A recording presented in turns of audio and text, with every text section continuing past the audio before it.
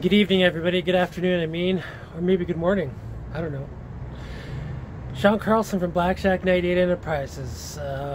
Today is Thursday, January the 16th, 2025. Right. Happy New Year. Have you ever had problems with your small engine where it was backfiring? Or maybe you got everything put together properly as best that you possibly could, yet when you're operating it, it was at low power and you couldn't get it to the correct RPMs. It could have something to do with the timing, and it could have something to do with your flywheel, and it could have something to do with a lot of other things. What we're going to do is we're going to talk about two-stroke engines and timing. I just had an incident with an engine on a two-stroke blower in which the timing was off, and even though I did the engine rebuild on it, I didn't find this out until after, and I couldn't figure out why until I took out the flywheel and looked at the keyway. Now, here's a picture of the flywheel that I am talking about.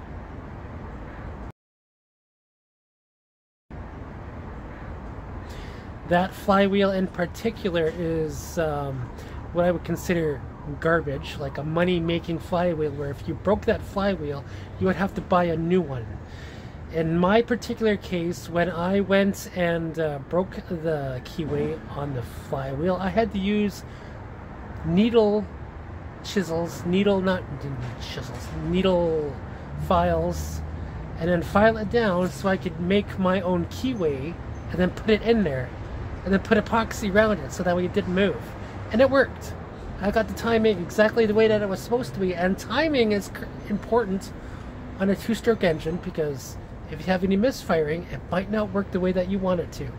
Behind me is the diagram that we're going to look at as to how exactly timing should be corrected on your small engine.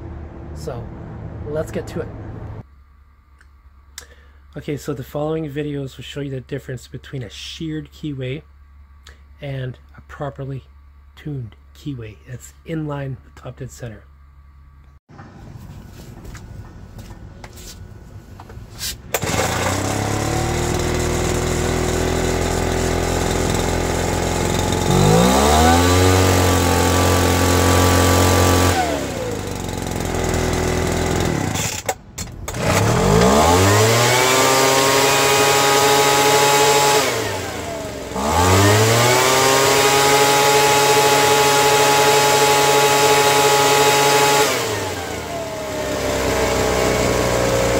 Okay, so this is a crude drawing of a flywheel and a crankshaft. So this represents the flywheel, this is the crankshaft, and this right here is just the space between the flywheel and the crankshaft that you don't normally notice. So this edge is normally touching this edge. So I just exaggerated everything on here that we could.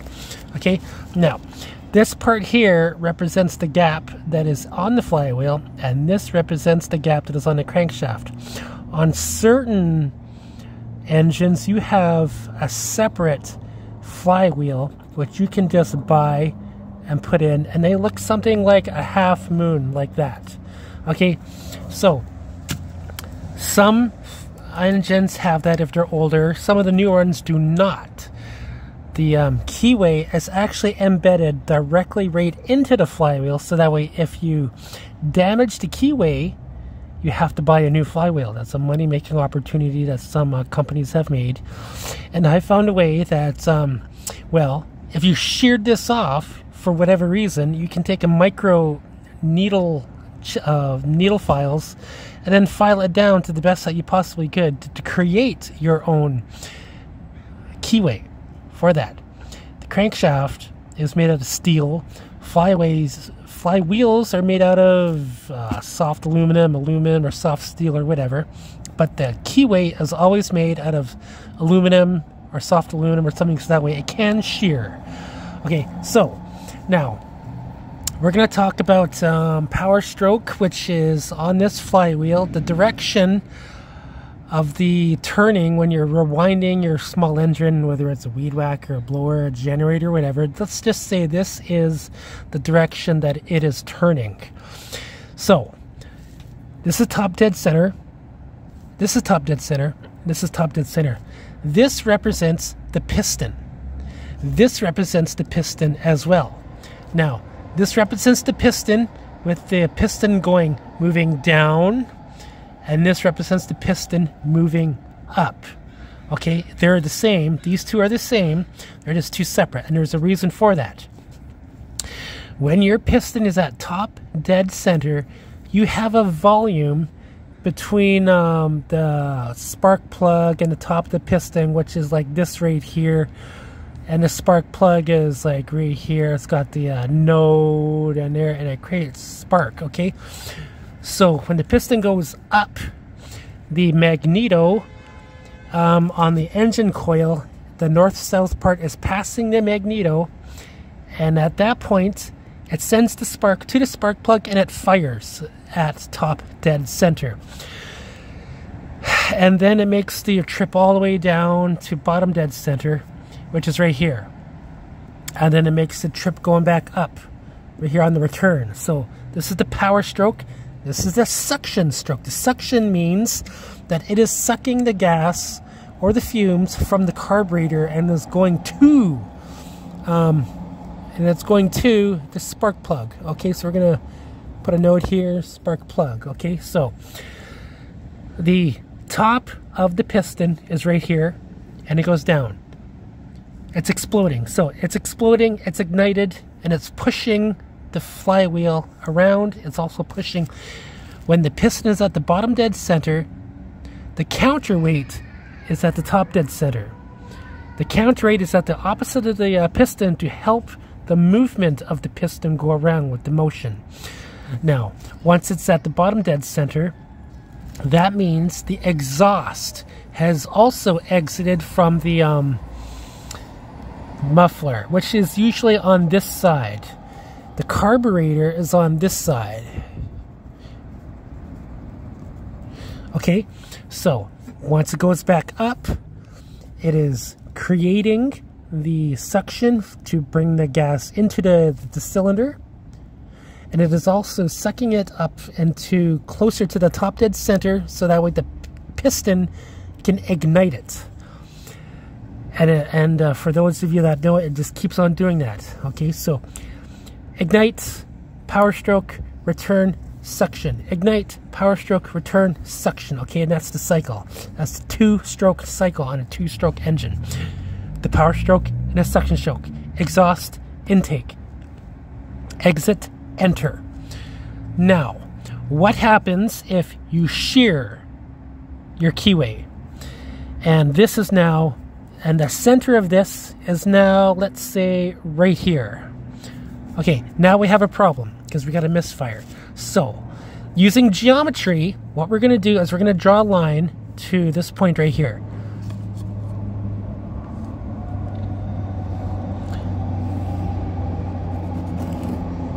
And then we're going to relate it to the piston.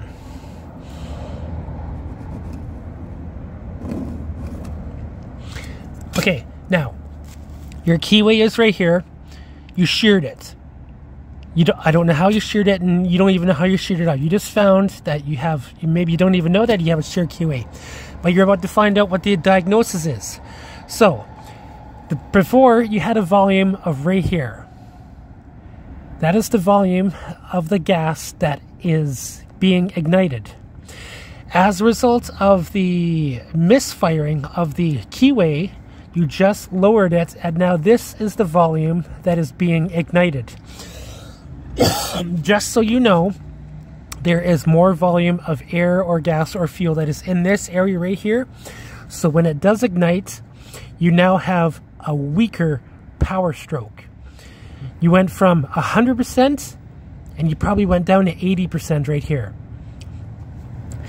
If you sheared it to right around here and it goes across like that, so let's just say 80%, you probably went right here down to 60% power stroke. Now, your exhaust port is something like right around this area here. This is your exhaust port. This is where the gas exits the cylinder. Okay? The moment you have your sheared keyway go past this on the power stroke, and it's in this area from right here to right here, you go down quite a lot. So you're going down to like basically 0% by the time that you get to this area right here, because there is no way that when this ignites at the bottom of the piston opening that you're getting any pressure onto the flywheel or the crankshaft. So you would have no pressure at all. It will still go down because you're pulling on the rewind, but when it goes back up around, it'll continue to do that. 0% pressure, 0% ignition right at this point here. Okay, now let's say that you sheared it and it is now over here.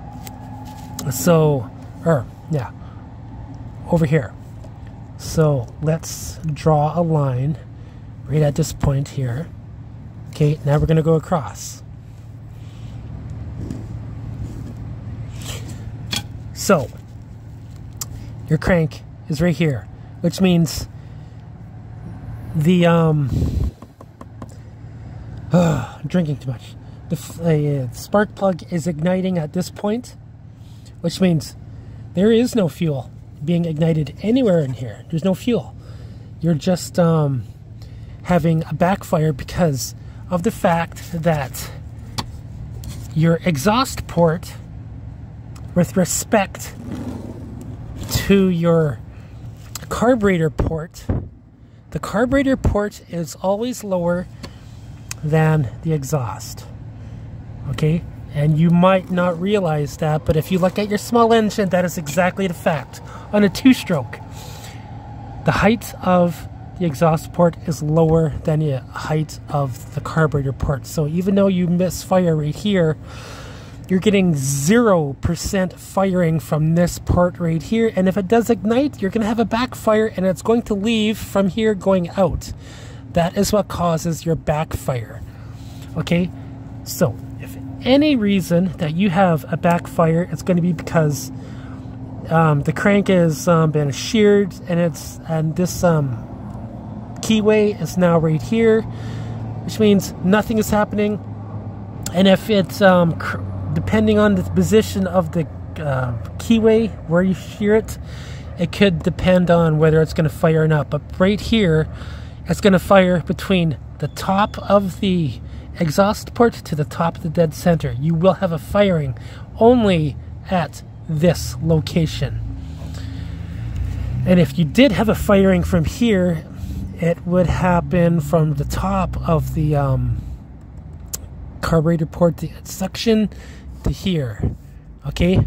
But it would push it down. It would push the crank down. And even though you're pulling it in this direction on the rewind, it would backfire. So this would be one of the reasons why you have problems with a low stroke or low power on your weed whacker, your small engine generator, or whatever on a two-stroke only.